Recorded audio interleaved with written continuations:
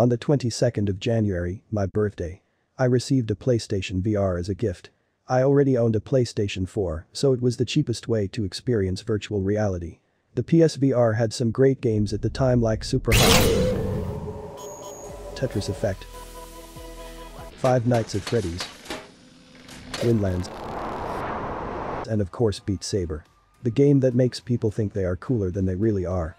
Since I am very used to seeing arrows fly at me at rather high speeds, I could instantly start from hard difficulty and climb up to expert.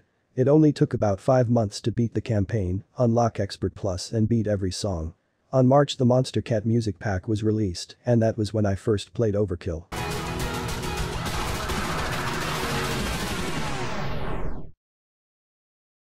At the time it was the most difficult thing I had played. The beginning part with the long line of alternating cubes made me so exhausted, which meant I had to increase my stamina. Beating Overkill took me about another month of hard work and practice.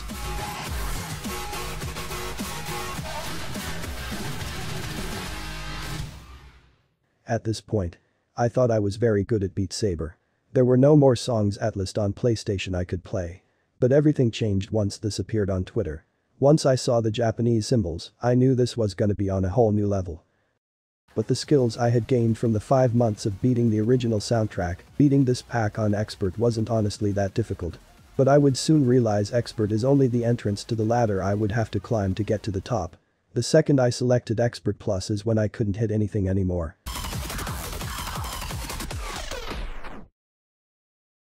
I was really busy at the time, so I didn't have the motivation to beat the pack. And that is where I left it. That is of course until the pandemic hit. Once Corona made everyone stay inside, I had a lot of time on my hands. That is when I remembered my PlayStation VR and how I never beat the pack. On the 1st of March 2020 I promised myself that before the lockdown ended, I would beat Ghost. And this is my story of how I achieved this goal. I attempted every song and failed each time.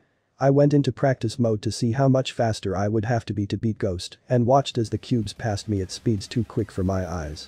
I decided that Crystallized is the best place to start since it was the only one I felt I could beat at the time. The song begins with rather standard patterns. Nothing new until the drop. This is where the trouble began. The patterns seemed random at first glance, but you soon realize a few things. The colors are mostly completely separated, which means you don't have to worry about switching arms. The second thing is that a down slash is immediately followed by an up slash. So you have to just keep moving your arms up and down, but at an angle. This of course is very exhausting, and my first attempts had my head shaking so much from lack of stamina. Another problem I faced was the record button. Every time I tried to record my attempts I accidentally pressed the record button, which stopped the recording. This happened almost every time. I had to Google how to disable the button, and once I did that I finally beat it.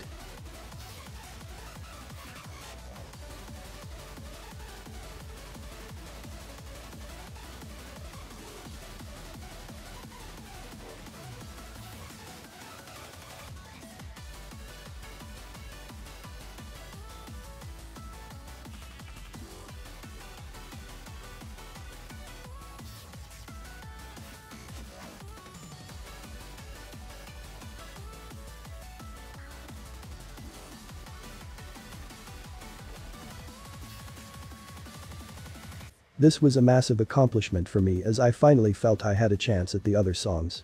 This was my first step toward my goal.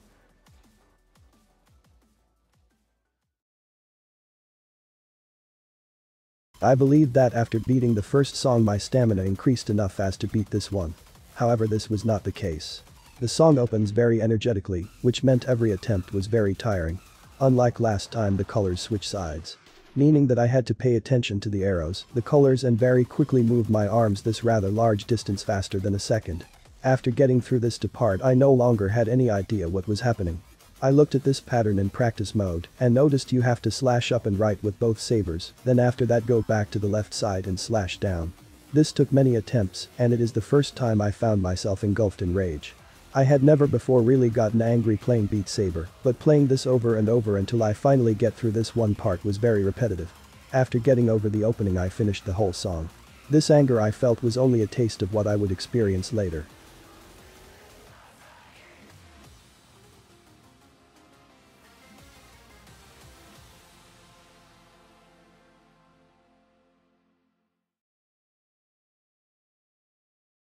The new pattern here is this part with the two cubes at the top, which first require you to switch your hands. Then you switch back, go down and slash up and down in an alternating pattern.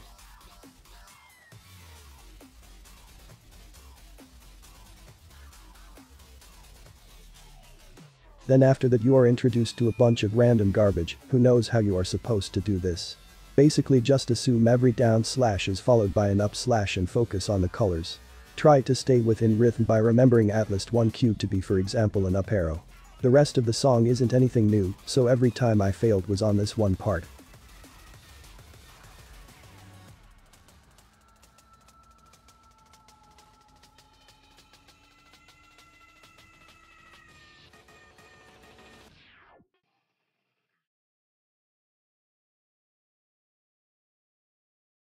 Unfortunately, the new and hard pattern in this song is at the very end. Meaning that every time I would fail was right at the end. So every attempt took about 4 minutes. This pattern consists of a line of cubes, which alternate in color and direction. So basically after slashing with your left arm, you switch to your right arm and slash in the direction opposite from the last cube of the same color. So in simple terms. Right arm went down last time, now it goes up. Left arm went down last time, so now it goes up. If it sounds this difficult, then imagine what it's like to play 4 minutes of this song, then fail at this part. It was easier to imagine my arms as separate entities, rather than try to switch colors. Instead of thinking I need to switch arms. I focused on one color and let the other arm do what it feels like. This took a lot of practice, but I somehow got consistent enough to beat the whole song. This is a good time to mention that whenever I hit a cube, the PlayStation Move controllers vibrate. So each time I miss I do not feel a vibration. This song was the most anxiety-inducing, since if I didn't feel any vibration going into this pattern, I knew I would fail it. So instead of anger, this time I felt anxiety and stress.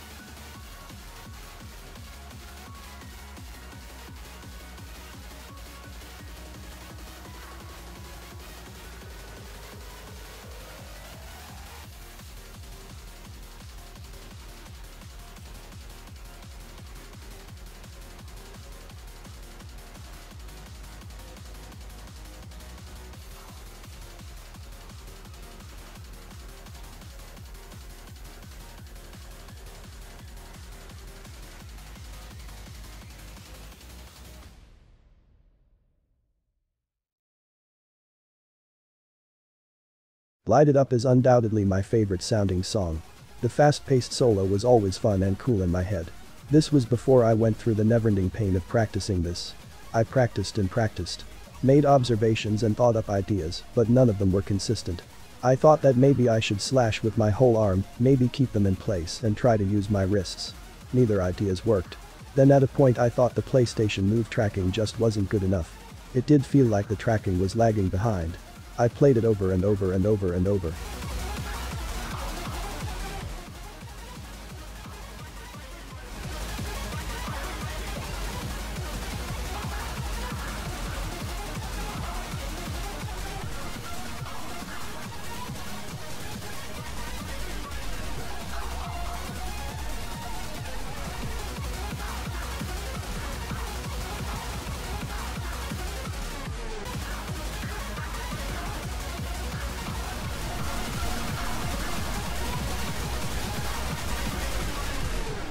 I got tired, I felt sweat tickle my nose.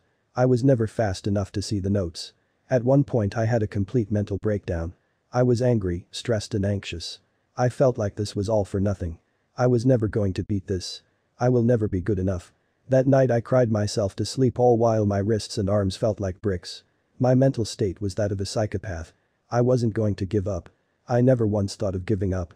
While playing one day I looked up at the sky and remembered that there is this great thing called audible.com and with the promo code. I am just joking, no, that didn't happen. It was my last attempt of the day. I was completely exhausted at that point. Through the endless practice I did start to recognize the pattern. You basically have to make a circle with both of your arms and be aware of this one part where you go left and right with the right arm. I was going to finally use every last drop of energy I had left this time and go beyond my limits.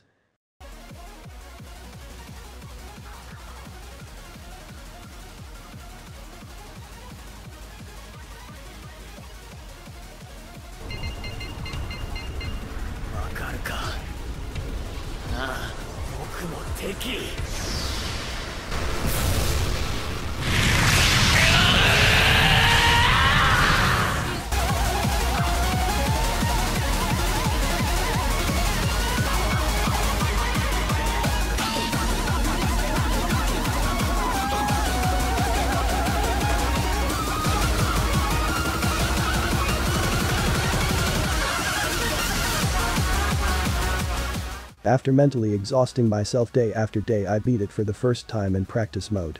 Knees were weak and palms were sweaty, but victory was achieved, and I knew I was ready. I beat it over and over until I was confident enough to try it in an actual run. Once I beat the whole song, the only thing left was the main objective. The thing I was most afraid of. Ghost.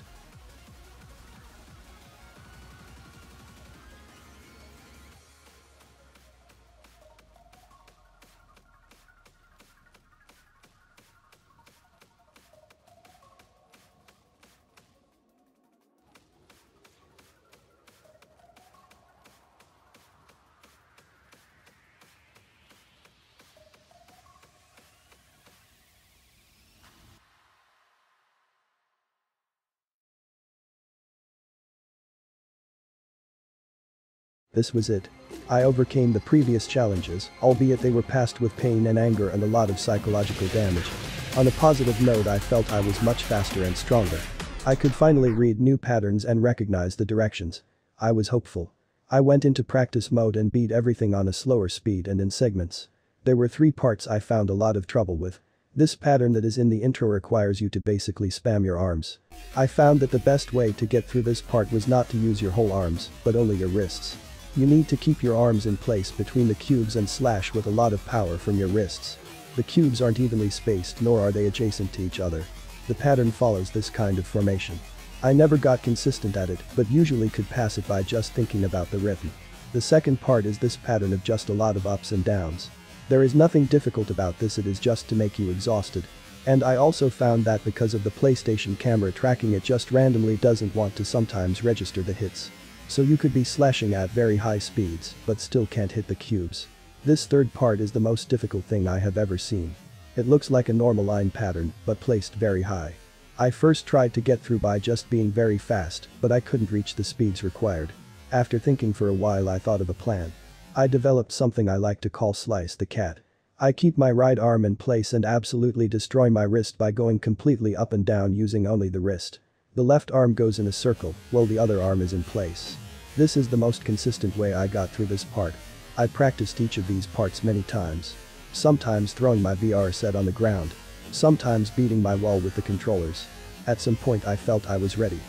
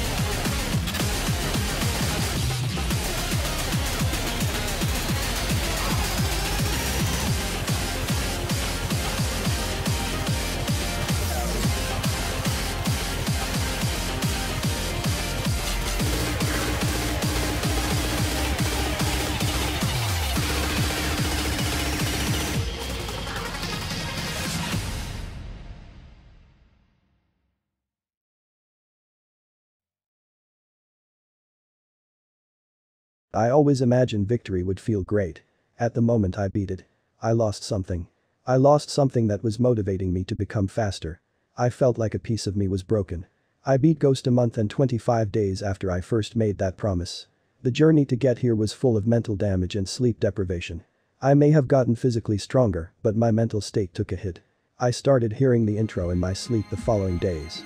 Every time someone would say Ghost, I would start feeling the same anxiety as I felt back then. Beat Saber wasn't the same fun game it was back then. After a while I went back into the game to see what I could do. I soon realized I could see the colors without sight. I could play with Ghost mode on, and it felt like nothing had changed.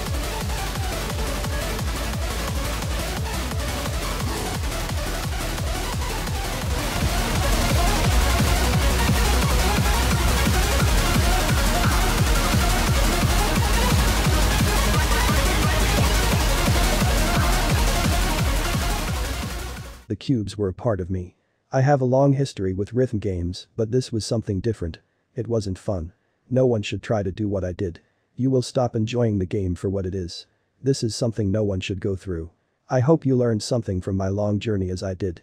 The hardest part was not hitting the cubes or becoming faster. The most difficult thing was to believe that I can. That it is not impossible like I had thought. Believe in the impossible and you can do anything.